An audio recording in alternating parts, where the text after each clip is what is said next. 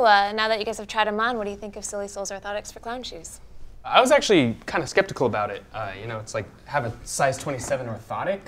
Who ever heard of that? But they're actually really comfortable. Thank you for sharing, Keith. What else do you guys like about them? Well, having flat feet is tough, but I've had it my whole life. With these orthotics, it eases the pain, and I feel like I'm not doomed to have plantar fasciitis.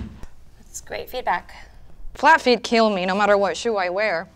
And heels are no better than clown shoes, but these orthotics make my feet feel supported. Do you make orthotics in heels? Oh, I'm just a moderator. I don't work for Silly Souls. But I do wish that they did make orthotics for heels. That would be great. I'm sorry, Leonard. What did you say? It's a postural foot deformity, but nobody wants to talk about it. There's no support group for people with fallen arches.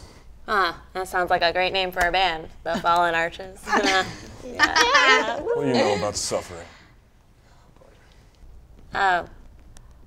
So, how is Silly Soul's orthotics helping alleviate the pain of flat feet? Having flat feet makes it nearly impossible to do half the shit we do. Don't mind Linnard. He has an oak tree stuck up his ass. He tried out for Cirque du Soleil 9 times. Never made it. You think I don't hear you, Rachel, you slut? I'm sorry, Leonard. I didn't know. Try riding a unicycle in countless circles with feet that don't bend. Or standing for hours, juggling, making little animal balloons in shoes that don't compromise for postural inflammatory pain.